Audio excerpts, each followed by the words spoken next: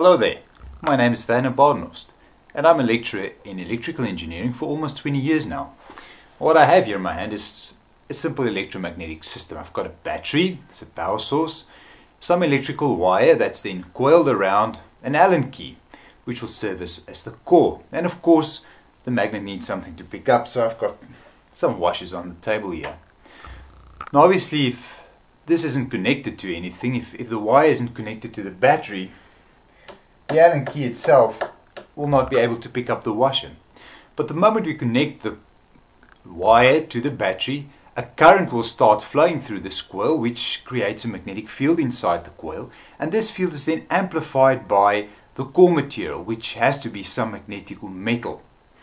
Now let's see if it works, and if we connect the battery over here, if it now picks up. But of course, the moment that I'm going to disconnect the coil from the battery, it's simply going to drop, because without the battery it can't work.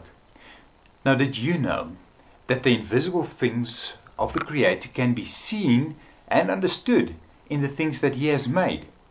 Romans 1 verse 20 reads, "For the invisible things of Him from the creation of the world are clearly seen, being understood by the things that are made, even His eternal power and Godhead, so that they are without excuse."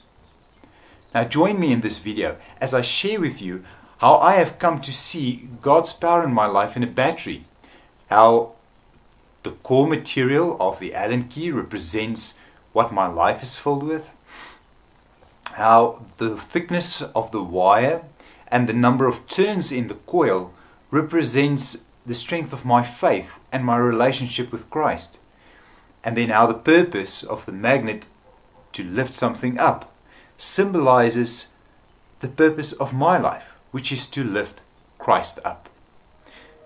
Let me share with you the parable of the electromagnet.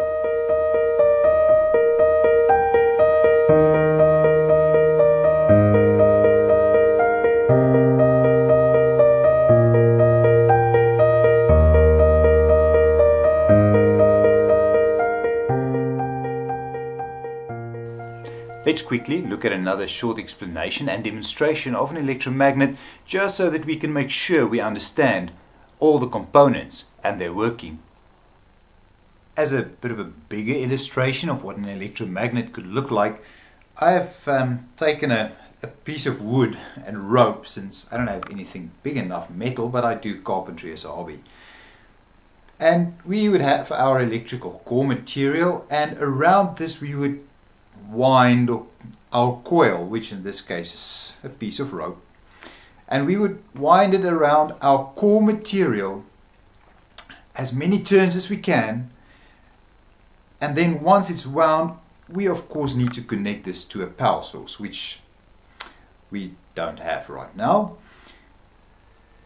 And once it's connected to the power source and this becomes magnetized with, let's say, a north and a south pole, the purpose of this would be to pick something up. For instance, another piece of iron, of course, to pick it up. Now, obviously wood is not magnetic and it definitely won't work, but this is just to illustrate the principle. Now, we've got the core material, we've got a coil which is made of electrical conductors, and we can determine how many turns we want to put around this and how thick our wire is, and of course the quality of our material, which wood is definitely not a good thing. And the purpose of the magnet, as we mentioned earlier, is to pick something up, to lift it up. So let's just look again at the primary components of our electromagnet system that we are going to use in this parable. We first have the power source, we then have the core material, we have the coil, of which we can determine how many turns we want it and how thick we want the conductors to be, and the purpose of the magnet is to pick something up. We're going to take these components one by one and see how we can find from Scripture the explanation or the parallel of these components and how they reveal the invisible things of God. So let's immediately start with the power source. Now we want the power source, of course, to be strong, continuous, and trustworthy.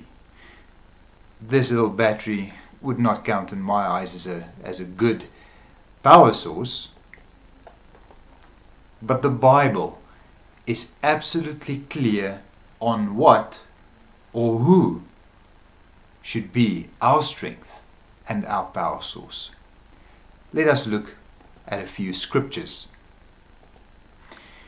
In John 15 verse 5, Jesus says, I am the vine, ye are the branches. He that abides in me and I in him, the same brings forth much fruit. For without me you can do nothing. Exodus 15 verse 2, the Lord is my strength and song, and he is become my salvation. Philippians 4 verse 13, I can do all things through Christ which strengthens me. And 2 Samuel 22 verse 33, God is my strength and my power, and he makes my way perfect.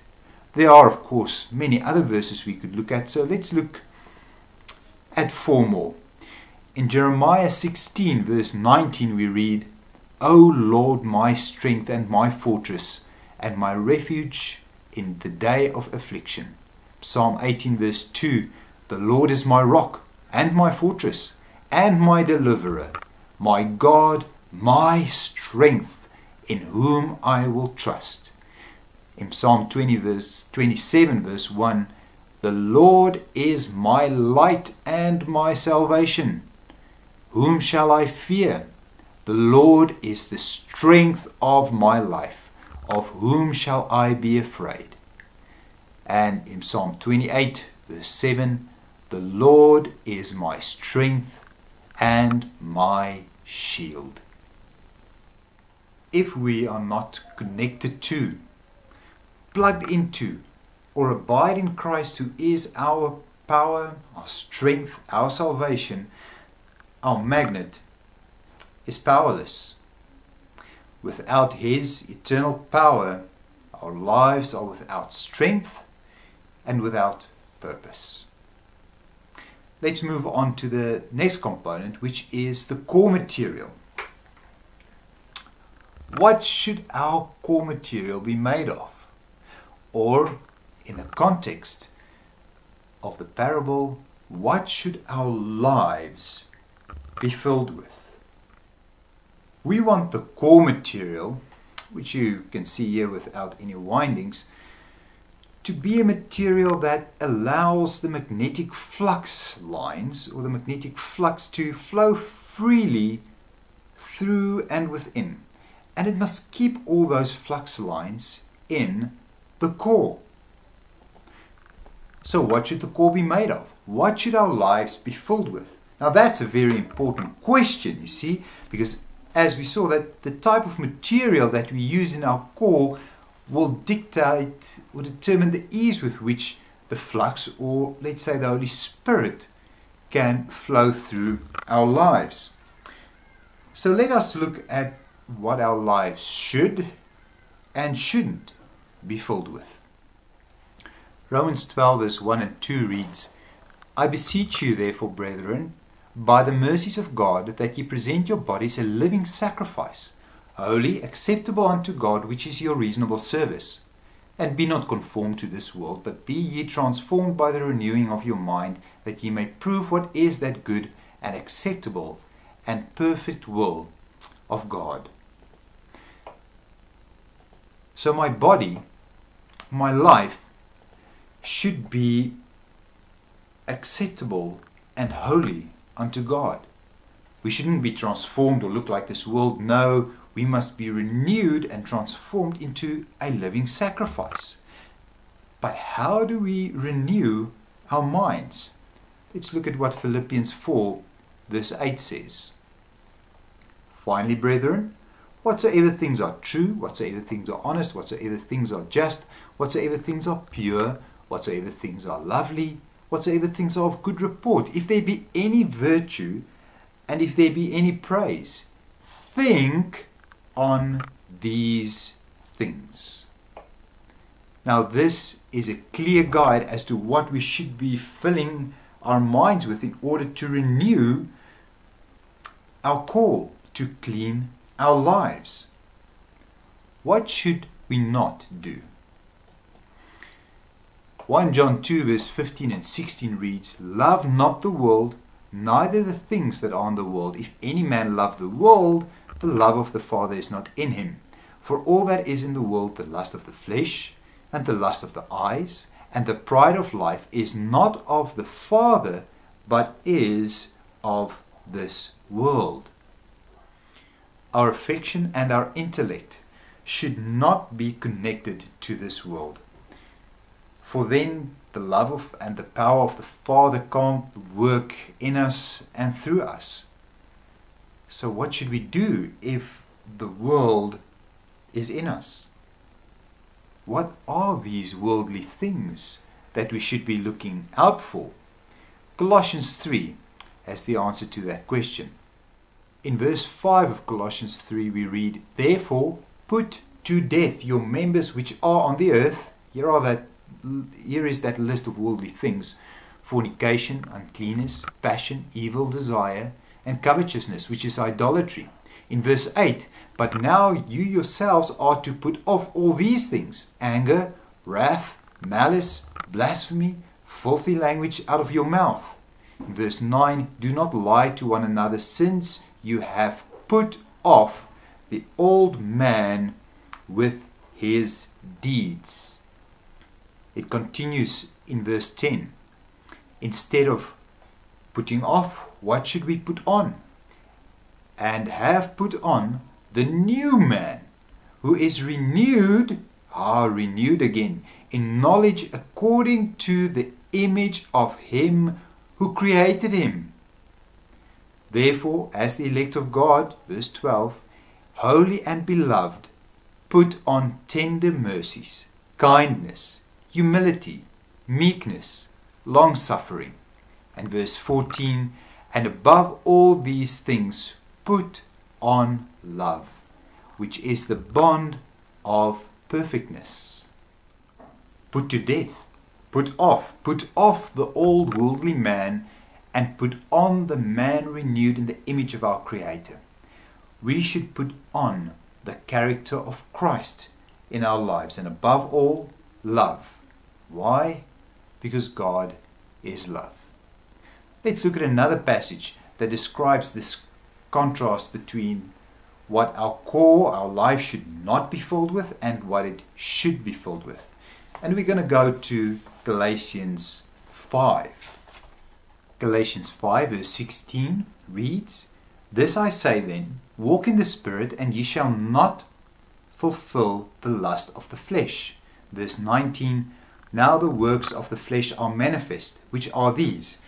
And then a long list of core corrupting attributes are listed, that in verse 21, they which do such things shall not inherit the kingdom of God.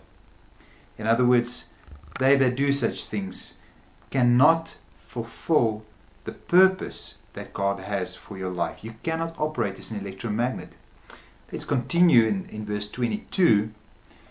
But the fruit of the Spirit. Here is what our life should be filled with. Is love, joy, peace, long-suffering, gentleness, goodness, faith, meekness, temperance. Against such things there is no law.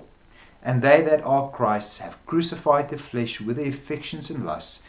If we live in the Spirit, let us walk in the Spirit. To renew, to transform our old core into a new sanctified life, we need to live and walk in the Holy Spirit's guidance and power. He will sanctify our old core, our old life, into the likeness of Christ. Now John describes our life as either being filled with light or darkness. Let us go and look at this last example. In John 12 verse 46 reads, I have come as a light into the world, that whoever believes in me should not abide in darkness. Continuing in John 3 verse 16 to 19, which is probably one of the most quoted passages of all of Scripture. For God so loved the world that he gave his only begotten Son, that whoever believes in him should not perish, but have everlasting life. For God did not send his Son into the world to condemn the world, but that the world through him might be saved. But it doesn't stop there. Few people read the rest.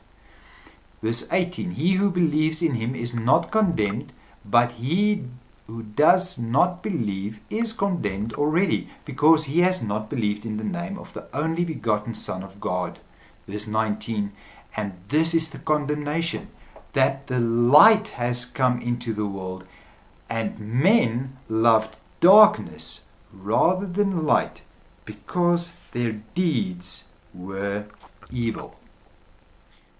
What is your life filled with? What is your core made of? Is it filled with the evil darkness of this world, or with the light and character of Jesus Christ through the working of the Holy Spirit? The choice is, of course, yours. Let's move on to our next component, which is the coil wound around our core material. Now, what attributes are we looking for in this coil? We want lots of turns, as we mentioned, which we're going to translate in our parable with a strong relationship. And secondly, we want thick conductors, which we're going to translate with a strong faith. And we need this in order to maximize the power flow, God's power flow through our lives. Let us first just talk about the number of turns that we put around our core. Because the more turns we put around the core material, the more flux we are putting into our core. Or, in the context of the parable, the more time we spend with God, the more and stronger our relationship becomes. Now, what did Jesus do? How did Jesus keep his relationship with his Father strong? Let's go and read in Luke 6 verse 12. It reads, and it came to pass in those days that he went out into a mountain to pray, and continued all night in prayer. Now, this was in the context where Jesus had to appoint his 12 apostles. He had a big decision to make, and he had to make sure that he made the right one. So he spent the entire night in prayer with his Father. Let's continue with Matthew 14 verse 23. And when he had sent the multitudes away, he went up into a mountain apart to pray. Clearly, the key to drawing power from God, the Infinite One, lies in prayer, communication with the infinite source of power. In the same way, Jesus made sure that his magnetic field remained strong. We should also pray for each other. Let's go and read in James 5 verse 16. Confess your faults one to another and pray for one another that ye may be healed. The effectual fervent prayer of a righteous man avails much. And in 2 Thessalonians 1 verse 11, wherefore also we pray always for you. Why? That our God would count you worthy of this calling, and fulfill all the good pleasure of his goodness, and the work of faith with power. Yes, pray for each other that God would fulfill the work of faith with power. How? By increasing the flux lines in your core, or in the context of the parable, increasing the work of the Holy Spirit in your life.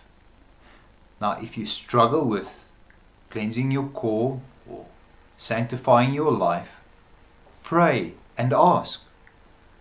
For in Matthew 7, verse 7, Christ promised, "Ask and it shall be given you, seek and you shall find, knock and it shall be opened unto you." But what should we pray for? What should we ask for? And this is the confidence, 1 John 5 verse 14 says, that we have in Him, that if we ask anything according to His will, He hears us. So we must ask according to God's will. And what is His will? Well, your sanctification, according to 1 Thessalonians 4 verse 3, and that all men be saved and come to the knowledge of truth, 1 Timothy 2 verse 14. And we know from John 14 verse 6 that Jesus said, "I am the way, the life, and the truth." We are still looking at the coil of our electromagnet, and specifically the number of turns in our coil, which represents the strength of our relationship with God. Now, God has made a special and a specific provision for us to strengthen this relationship with Him, to sanctify our life, to spend time with Him.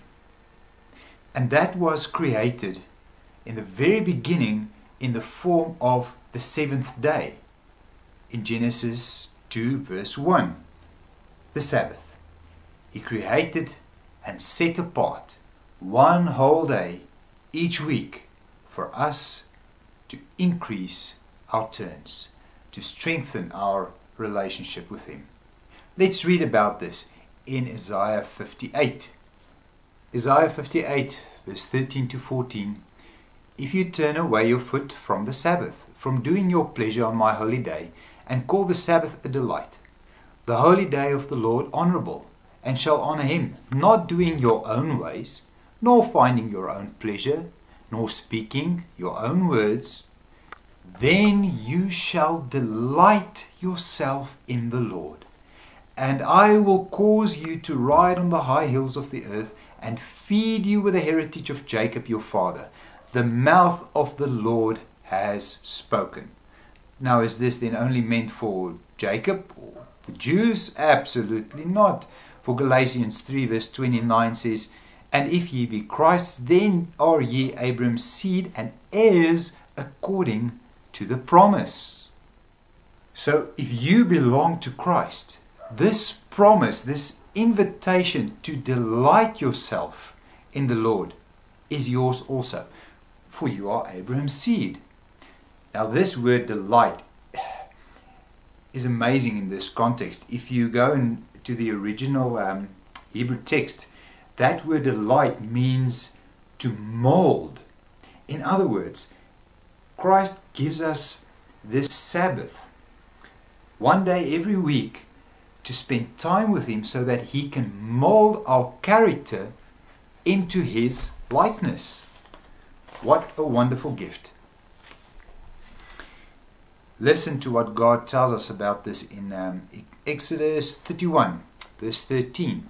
"Speak thou also unto the children of Israel, saying, Verily my Sabbaths ye shall keep, for it is a sign between me and you throughout your generations, that ye may know that I am the Lord that sanctifies you." So it's a sign. In Ezekiel 20 verse 12 we read, "Moreover also I give them my Sabbaths to be a sign between me and them, that they might know that I am the Lord that sanctify them." That molds us, that changes our character. And in verse 19 and 20, "I am the Lord your God, walk in my statutes and keep my judgments and do them. And hallow my Sabbaths, and they shall be a sign between me and you, that ye may know that I am the Lord your God." The Sabbath is a sign that Jesus is our Lord. It is a sign that it is He who sanctifies our lives, that fills our core with the correct material. It is a time that He reminds us that He is our Creator and our Redeemer. So does this really apply to you and me today, here in the 21st century? Let's read what Jesus said in Matthew 5 verse 18. For assuredly I say to you, till heaven and earth pass away, one jot or one tittle will by no means pass from the law till all is fulfilled. In Mark 2 verse 27 we also have an interesting verse. It says, Then He said to them, the Sabbath was made for man, not man for the Sabbath. Now, if the Sabbath was made for man, why would it not apply for as long as man continues to exist? And then in John 14, verse 15 and 21 we read, If you love me, keep my commandments. He who has my commandments and keeps them, it is he who loves me. Why keep His commandments? To be saved? No. We want to keep His commandments because He who loves us saved us, and He wants us to love Him by spending time with Him. Even at the very end of time, there will be a group of people that will keep His commandments and the faith in Jesus. Let's read what Revelation 14 verse 12 says. But before we read Revelation 14, let's just first read Isaiah 66 verse 22 and 23. For as the new heavens and the new earth which I will make shall remain before me, says the Lord, so shall your descendants and your name remain. And it shall come to pass that from one new moon to another, and from one Sabbath to another, all flesh shall come to worship before me, says the Lord. From this verse it is clear that the Sabbath will even be kept in the new heaven and on the new earth that God will create. And then in Revelation 14 verse 12 we read, Here is the patience of the saints. Here are they that keep the commandments of God and the faith of Jesus. Now please do go and read the preceding verses as well. And it shows us that keeping God's commandments is important and relevant even till the end of time. Now this verse also brings me to the second part of our coil. So the first part was the number of turns. The second part of the coil that we're going to look at now is the thickness of our wire. Now here on I put a rather thick rope. I could have put on a thin rope as well. But remember we said there's a problem with having a thin wire. Let's go have a look at what that problem might be. So the thickness of our conductor, the thickness of the coil, determines how much current can flow through our coil or through our wire. In other words, the stronger or the thicker the wire, the stronger the current and the stronger the magnetic field and force might be. Why is a thick wire, why is a strong faith important? Let us look at Matthew 9 verse 28. It reads, After Jesus had entered the house, the blind men came to him. Do you believe that I am able to do this? He asked. Yes, Lord, they answered. Then he touched their eyes and said, According to your faith will it be done to you. It would seem that Christ could only do for the people, and can only do for us what we believe and allow Him to do. Let's look at another verse, Ephesians 3 verse 11 and 12. According to the eternal purpose which He accomplished in Christ Jesus our Lord, in Him we have boldness and access with confidence through faith in Him. Access with confidence through faith in Him. We only have access to the unlimited power of God through faith in Christ. If our wire is too thin, if our faith is too weak, we will simply burn out. A wire that's too thin and that carries too much current acts like a fuse. It simply burns out and then you lose the connection. So if our faith is too weak, God can't work power in our lives. Is there proof of this in Scripture? Well, let's go and have a look. Matthew 13, verse 58. Now he did not do many mighty works there. Why not? Because of their unbelief. Mark 6, verse 5 and 6 describes the same context or the same story. Now he could do no mighty work there, except that he laid his hands on a few sick people and healed them. And he marveled because of their unbelief. Then he went about the villages in a circuit teaching.